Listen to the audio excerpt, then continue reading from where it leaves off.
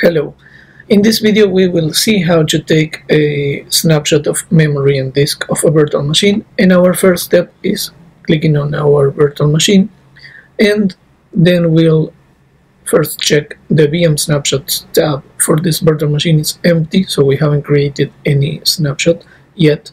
So if we go to the button at the top for take VM snapshots, we are able to define a name for this snapshot we want to take, snap1, and we can also provide to snapshot memory. So if we click OK, then the VM snapshot is being created.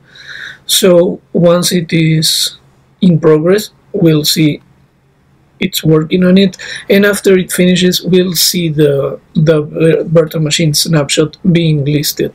So now on this tab we'll see snap1, type disk and memory, it's on the ready state.